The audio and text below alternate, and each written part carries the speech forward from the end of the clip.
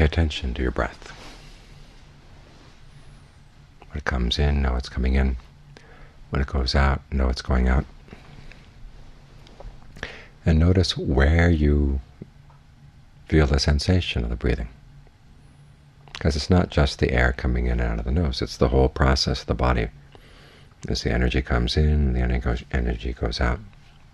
The energy that brings the air into the lungs and the energy that allows it to go out. That's what you want to watch for. And otherwise, there's nothing much to watch. There'll be other things coming in, but for the time being, you don't have to pay attention to them. Thoughts come in, just let them go. Sounds around you, let them go. The mind has a tendency to multitask. So we're going to give it one task here, staying with the breath.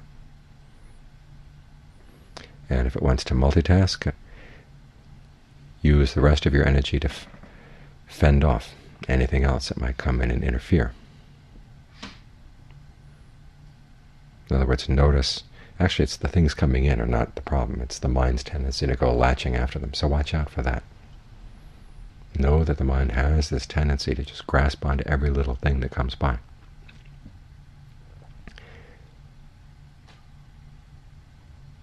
And if you see the mind moving in that direction, just drop it. Moves again, drop it again. So you've got two things going on here. You've got the mind focused on the breath, and then another part of the mind that's focused on making sure that nothing else gets pulled in. It's the combination of these two factors that keep the meditation balanced. If you focus on the breath and totally forget about the fact that something else could come in, you're going to wander off after who knows what, because you'll forget.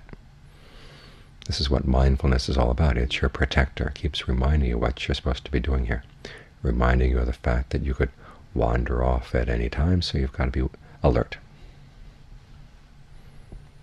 As for alertness, that has to be focused both on the breath and on the mind to make sure that it's staying with the breath.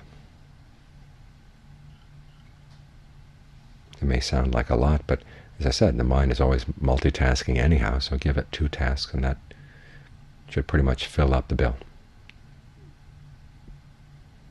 Allow the breath to be comfortable.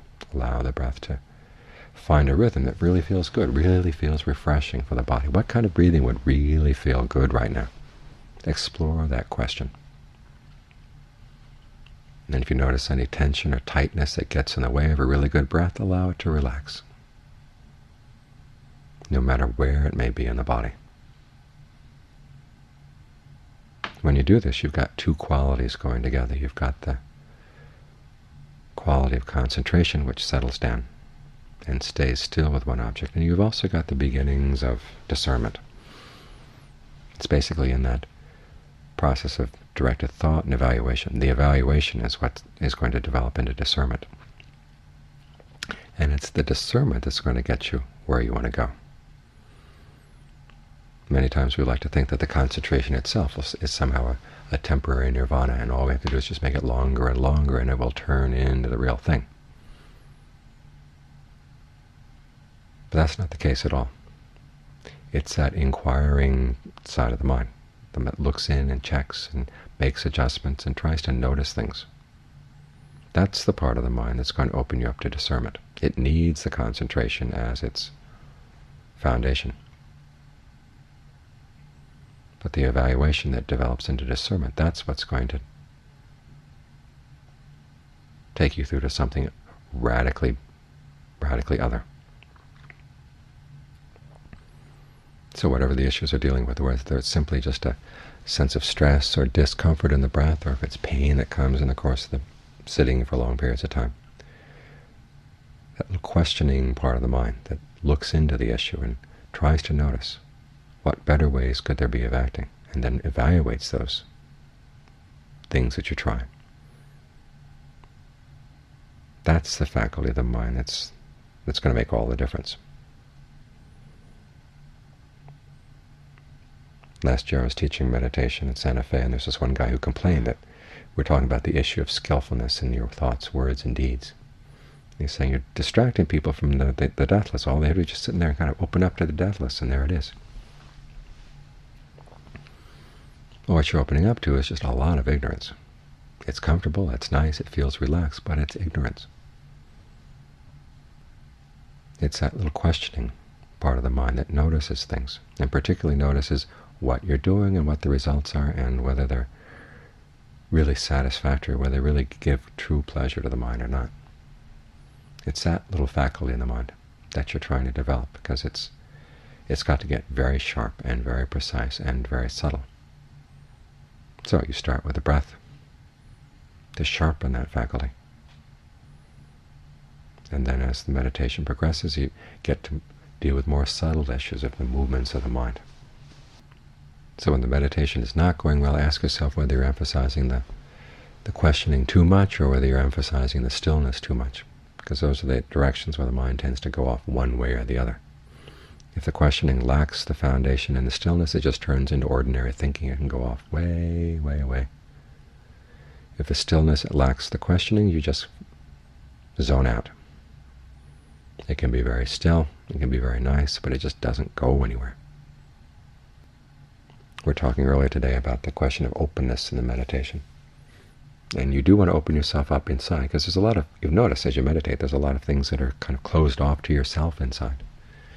And so we'll learn to open up, to notice what's going on.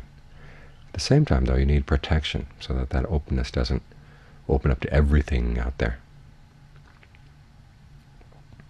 Well, it's that little questioning part of the mind, the part that looks after the mind, tends to, it takes care of it.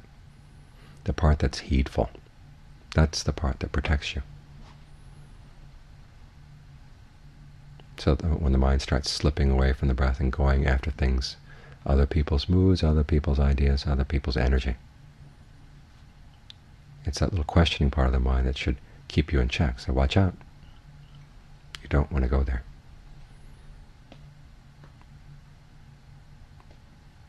When the two of the faculties come together, both the questioning faculty and the still and silent faculty, that's when you've got a state of mind that you can maintain. It's the questioning that does the maintaining. The stillness gives it the strength to maintain. So when you need a sort of protective shell around yourself, you can provide it. You think of the energy of the breath just surrounding the whole body, so that nothing can come through. You're aware of things, it's clear, it's open, but you've got a protective shield so that you're not running out and other energies are not coming in.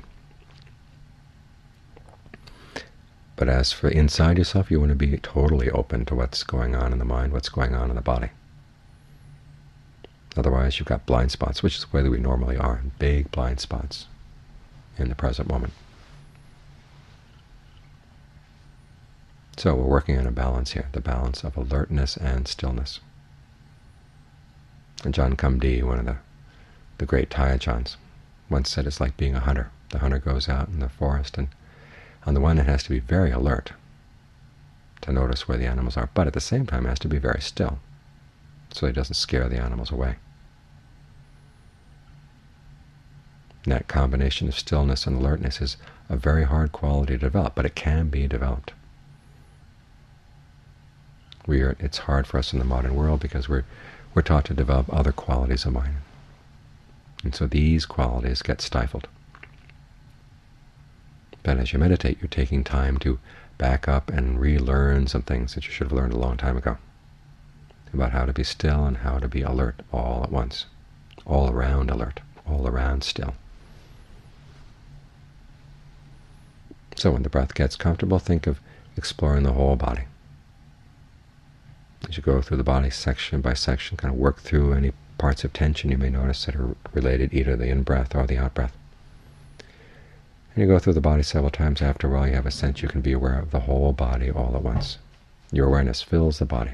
The breath fills the body. Okay, try to maintain that, because that's the state that allows both for the stillness and the alertness to work together. So it comes to the point where it's hard to draw the line between the two. That's what we're working on here as we meditate.